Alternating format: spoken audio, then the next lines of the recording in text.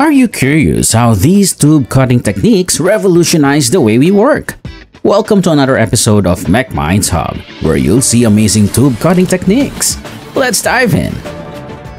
Abrasive cutting stands out as a straightforward technique, utilizing a high-speed spinning disc to tackle tough materials. This method is good when you don't have a lot of things to cut or when the material is really hard. It's like using sandpaper on wood, but much stronger and designed for metal. You press the disc against the tube and move it back and forth until the tube is cut through.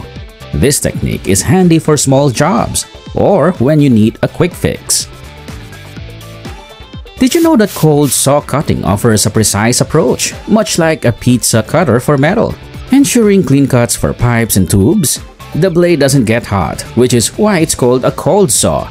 This helps to make sure the metal doesn't change because of heat and the cuts are very precise. It's perfect for cutting thin metal tubes without messing them up.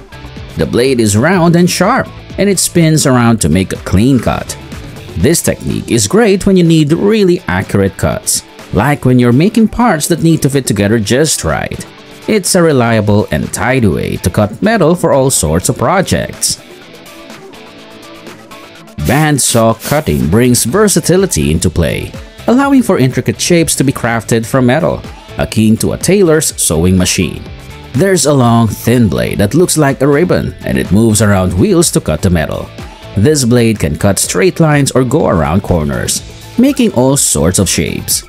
The machine is run by a computer, so it can make the same cut over and over without mistakes. It's great for making lots of pieces that need to look exactly the same. This method is fast, accurate, and can handle big jobs, making it a favorite in factories and shops. Shearing provides a simple yet effective method, employing a sharp blade to slice through metal as easily as scissors through paper. It's a popular choice for making straight, clean cuts quickly and efficiently. The process involves two blades, one stationary and the other moving up and down. When the moving blade comes down, it pushes the metal against the fixed blade and slices it. This method is great for cutting big sheets of metal into smaller, straight pieces. It's a bit like using a giant paper cutter, but for metal. Shearing is fast, simple, and gives you nice, straight edges, which is why many people use it for cutting metal in workshops and manufacturing. Lathe cutting utilizes the rotational force of a lathe to sculpt materials into the desired form. Here's how it works. The material, like a metal tube, is spun around quickly. While it's spinning, a sharp tool stays still and cuts into the material. This method is very good for making precise cuts. It's like using a pencil sharpener that carves away the parts we don't need. Lathes are used in many places, like making parts for machines or even musical instruments. They're really good for making round things like screws or pipes, and they can make each one look exactly the same. This is important for things that need to fit together perfectly. Diving into a less conventional method, chemical cutting uses reactive substances to shape materials without the need for physical cutting tools. Imagine you have a piece of metal, and you want to cut it into a specific shape. Instead of using a saw or a drill, you use a special liquid that can dissolve parts of the metal. You apply this liquid only where you want the cuts to be. This method is very precise because it can make intricate designs without touching the material. It's like drawing on the metal with a magic pen that removes whatever you draw over. This technique is useful for delicate tasks where physical cutting might damage the material. It's used in electronics, art, and manufacturing tiny parts for machines. Plasma cutting steps in as an electrifying option, slicing through conductive materials with a stream of ionized gas. It works by shooting a jet of plasma that's super hot gas, so hot that it's like the sun's surface. This plasma melts the metal as it goes, making a neat cut. It's a bit like a tiny lightning bolt that you can control to cut shapes or holes in metal. This method is really fast and can cut through thick metal easily. It's used a lot in construction and manufacturing, especially when they need to cut lots of metal quickly and accurately. It's like a powerful, precise, and super hot pen for metal. Advancing to intense heat applications, oxy-fuel cutting combines oxygen and fuel to generate a flame hot enough to melt metal. This flame is focused on metal, heating it up until it's molten. Then, a stream of oxygen is directed at the metal, burning it and blowing away the molten material. This allows for precise cuts through the metal. It's a common method used in industries like manufacturing and construction because it can cut through very thick metals quickly and accurately.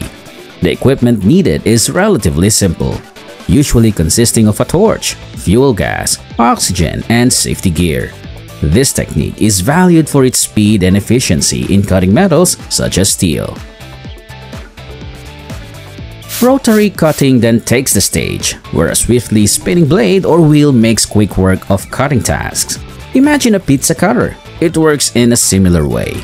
This spinning blade is pressed against a tube or pipe and moved around it. As it moves, it cuts into the material, making a deep groove. With enough pressure and rotation, the blade cuts all the way through, separating the tube into parts. This technique is often used for cutting metal or plastic pipes because it makes clean, round cuts. It's a popular choice for plumbing, construction, and crafts because it's fast and creates smooth edges. For more focused tasks, the pipe cutter tool is the go-to, offering simplicity and ease for cutting smaller tubes. It's small enough to hold in one hand. To use it, you open the cutter and place it around the tube.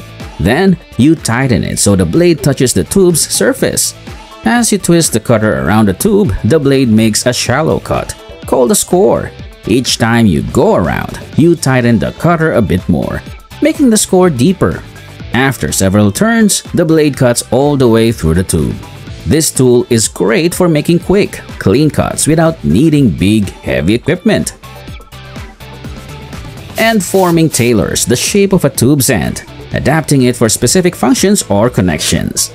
This process is essential for ensuring that the tube can be connected securely to other tubes or components. It involves using various tools and techniques to expand, reduce, or otherwise reshape the tube's end. The goal is to create a precise fit that can facilitate a tight seal or enable the attachment of fittings, such as couplings or valves. This is crucial in systems that transport fluids or gases, where leaks must be prevented to maintain safety and efficiency. Have you tried any of these tube cutting techniques? Share your thoughts and experiences in the comments below. And if you find this inspiration helpful, let us know in the comments below. Don't forget to like, share, and subscribe. Thank you for watching.